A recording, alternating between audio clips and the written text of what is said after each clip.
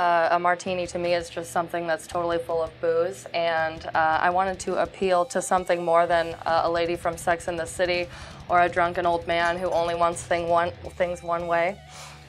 So I'm making a heavy metal martini, and I'm calling it the Goat. It's got it's got a French cognac, 2 ounces of Landy cognac. Spin them so we can see them too. Is that okay? Yep. And then it has a blood orange liqueur because you have to have blood in a heavy metal drink. Oh, my gosh. This is also why heavy metal people wear black. I'm going to spin this around if you don't mind. Oh, yeah, so that's everybody fine. can see it. And then I'm Pretty using bottle. Salerno, which is a blood orange liqueur. And I am doing an ounce and an ounce of that. You also picked the heaviest possible bottles that are full. I know, right? I'm not nervous at all. Oh, and then I'm using an ounce of pomegranate juice.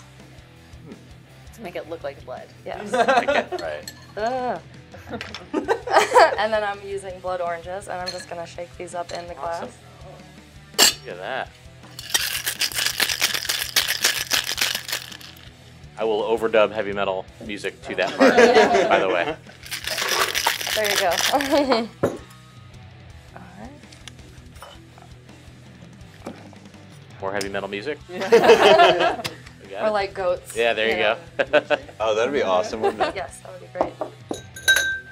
So obviously not a bartender. The bar would say, hey, what is that? Yeah. Right? And then I'm just going to throw a little pentagram in there for Satan. Nice. Excellent.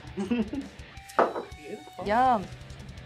That smells so good. So let's talk about the base, that first thing you put in there. That's a cognac. Uh-huh. Why did you pick that particular one? Because it's what I had at my house. Okay, right on. Yeah.